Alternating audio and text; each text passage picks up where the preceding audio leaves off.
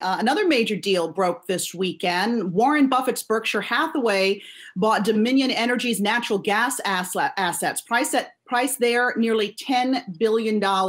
Yahoo Finance's editor-in-chief Andy Serwer and Jared Blikre are here to break this one down for us. Jared, also, I saw that this announcement came as Dominion and its partner Duke Energy abandoned their plans for that $8 billion Atlantic Coast Pipeline project. Before we jump into the Buffett deal, what happened with that pipeline? Well, I think if you analyze the long-term economics of the deal, they just don't have the cash on hand to complete it in an efficient manner. You got to have strong hands managing the energy business right now. And Dominion has been doing rather well this year for an energy company. Just take a look at the stock. It's actually down 2% in the pre-market, had been up as much as 20.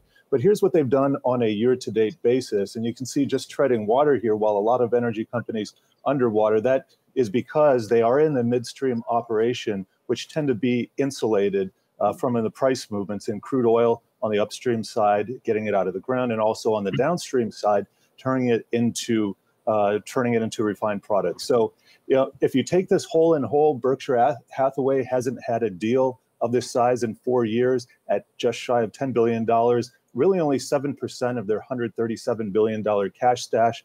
But I think it does mean a lot. This is Greg Abel's deal. He's vice chairman, and Andy can speak as to him more than I can. He's interviewed him several times, but Abel largely seen as a successor to Warren Buffett.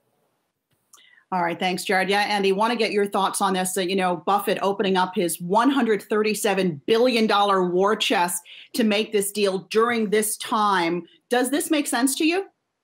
Warren Buffett, where you been?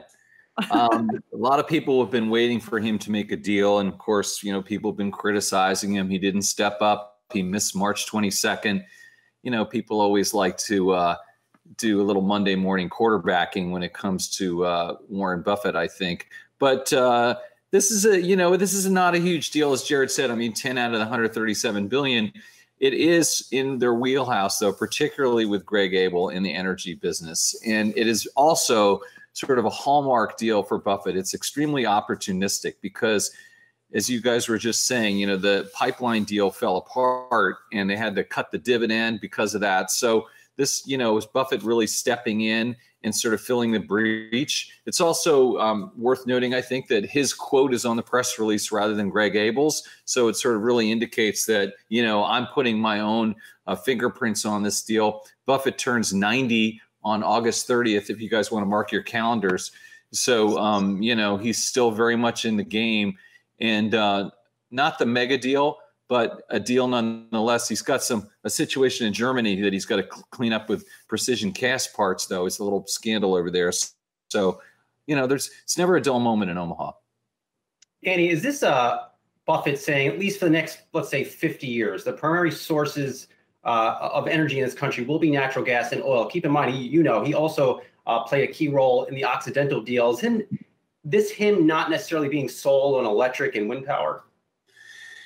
Yeah, I mean, I think if you ask him, he would say, sure, yes, yes, and yes. I mean, we're going to be transitioning to renewables, but in the meantime, oil and gas is not dead. And of course, there's been so much disruption and dislocation in that business. I mean, it's rebounded off those really abysmal lows, but still, not doing so great. And obviously, we have just so much excess capacity.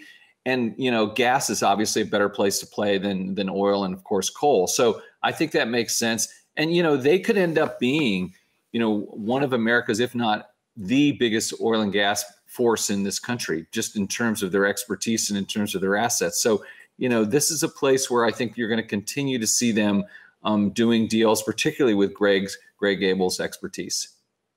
Hey, Jared, what do you think this means for the overall oil and gas industry? Are we going to see more deals happen? And if so, any possible candidates that you see?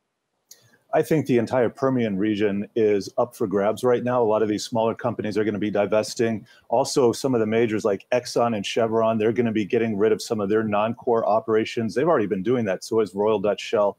They're slimming down. And the two big majors in the United States want to be in the Permian. So, back in the day, Warren Buffett penned an op-ed during the great financial crisis. He invested in banks. It was kind of the all clear sign.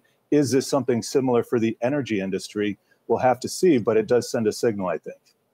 All right, Jared Blikre, Andy Serwer. Thanks a lot, guys. Hey, investors. Zach Guzman here. Are you interested in learning more about the markets and getting the latest financial news? Well, then click right here to subscribe to our Yahoo Finance YouTube channel. Get the latest up-to-the-minute market analysis, big interviews in the world of finance, and information on how to manage your money every day wherever you are.